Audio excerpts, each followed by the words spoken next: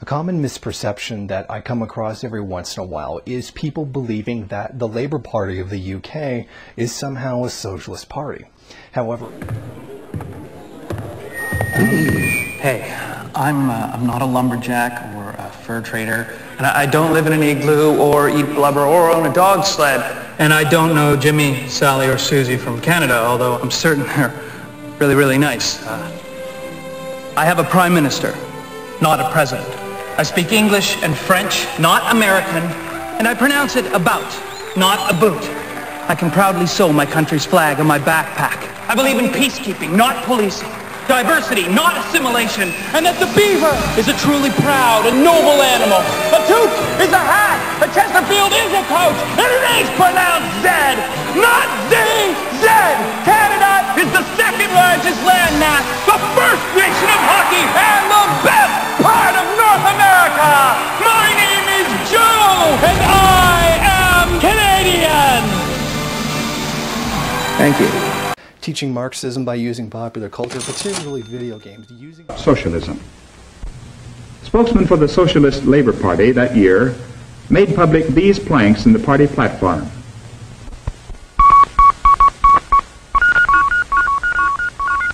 The Labour Party is a socialist party and is proud of it. Its ultimate purpose at home is the establishment of the socialist Commonwealth of Great Britain.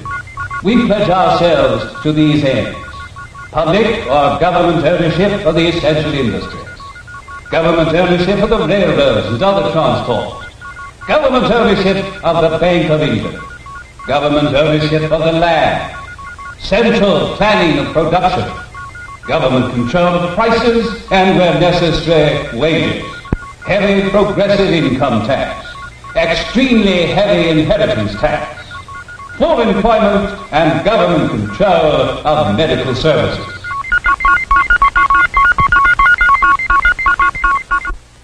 These then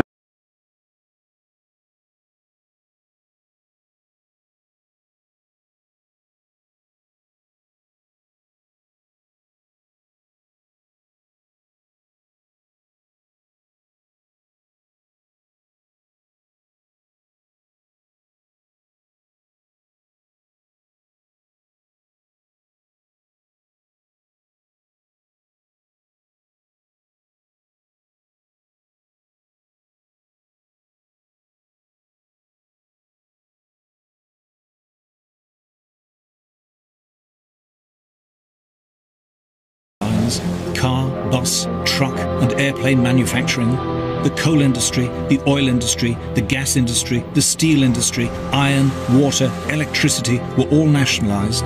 Telecommunications were nationalized, much of the computer industry, radio and television were nationalized. The government even took over some pubs and the travel agent Thomas Cook.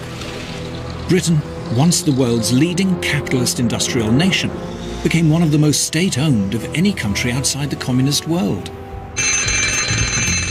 You might wake up in the morning and brush your teeth with state water, get into your state-produced car, avoiding state-produced lorries and buses. You might pick up your state telephone, phone the state travel agent, book a holiday taking off from a state airport in a state-produced aircraft, and so it went on. You could go through the entire day without ever contacting the free enterprise side of the economy. Mrs. Thatcher was finally elected to Parliament in 1959. Talk of the front bench. How do you feel about that? Well, I think we'll just try to be a very good backbencher first. It was a grim time for Britain. According to the post-war consensus, nationalisation would bring prosperity. But instead, Britain suffered a period of rapid decline. The problem with state industries was basically that being a monopoly, funded from the public purse, they didn't have to try. Private enterprise keeps itself efficient and cost effective because otherwise people will turn to their competition and they'll go broke. When you're working in an environment like that and you see it day in, day out, you can see what's going on. The management, what was looking after the works, just didn't care about the costs. They just let it go because they knew that if they lost money, the government would pay for it. By the 1970s, state-owned Britain was on its knees, outdated and overmanned. The nationalised industries were making huge losses. They were not producing wealth, they were consuming it. Britain, once the workshop of the world, was now the sick man of Europe. British Steel, British Telecom, British Gas, it doesn't matter. If it had the word British in front of it, it was basically nationalised and was completely on its backside. And it represented where the country was as well. The country was on its backside. The popular British playwright Bernard Shaw supported Hitler in the mass media. The left supported Hitler not because he deceived them. They knew Hitler would kill. He said he would. In fact, it was why they supported him. You must all know half a dozen people at least who are no use in this world, who are more trouble than they are worth. Just put him there and say, sir or madam, now will you be kind enough to justify your existence? If you can't justify your existence, if you're not pulling your weight in the social vote, if you're not producing as much as you consume, or perhaps a little more, then clearly we cannot use the big organization of our society for the purpose of keeping you alive, because your life does not benefit us and it can't be of very much use to yourself. Bernard Shaw believed in mass killing by category, not usually by racial category, but by category, you know, the idle, the unfit. Killing off the parasites within society was what Marxian socialism was about. It demanded in a London newspaper that the scientists should devise a humane gas. I appeal to the chemists to discover a humane gas that will kill instantly and painlessly. Deadly by all means, but humane, not cruel.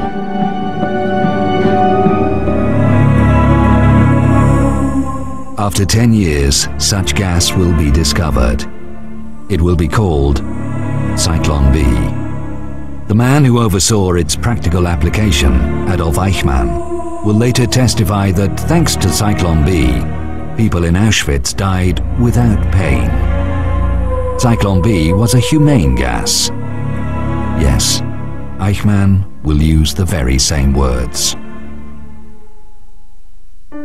It must be said, though, that Bernard Shaw, as well as the left in general, fundamentally opposed Nazism, because Hitler had distorted Marxism beyond recognition. Gassing people based on their nationality was absolutely inexcusable. The selection should be based on class. Hitler got it all wrong. Absolutely different people needed to be killed. It's no good in this country putting questions of national importance to me. I've been here before. I told you what to do and you haven't done it. And you're up to your neck in trouble in consequence. I told you in New York, I put it to you very carefully and exactly. I told you that what you had in doing this country was to abolish your constitution, which was preventing you from doing anything. And now you see what's happened since. Every attempt you've made to do anything, the Supreme Court immediately stops it and says it's against the Constitution. Well, I tell you again, get rid of your Constitution. But I suppose you won't do it. You have a good president and you have a bad Constitution. And the bad Constitution gets the better of the good president all the time. The end of it will be that you might as well have an English Prime Minister. I don't know how it is, but people who only know me from reading my books, or sometimes even from seeing my plays, get a most unpleasant impression of. And The people who really meet me, as you have been kind enough to meet me now, well, they see that I am a most harmless person. I'm quite a kindly person, you know. But still, it's not necessary for me always to look as genial as I'm trying to look now. Of course, I can put on the other thing, for instance.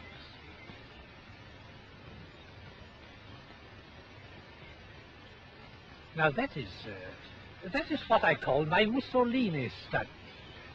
They, by the way, I think in justice to Signor Mussolini, I ought to tell you that he has a very wonderful head. He has a wonderful brow which comes down to here. But the difficulty is that he can't take it off. Now, if you watch me, I can put on that imposing look that terrifies you, the Mussolini look.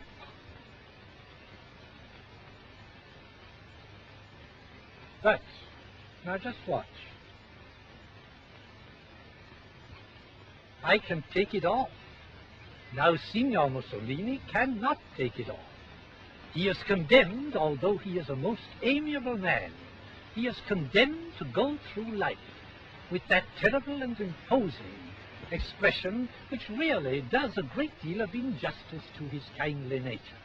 But I can put it on, and I can take it off, and do all sorts of things. However, I see really no reason for anyone to act. Nobel Prize winner, Fabian socialist, and prominent Soviet supporter, George Bernard Shaw. I don't want to punish anybody, but there are an extraordinary number of people whom I want to kill.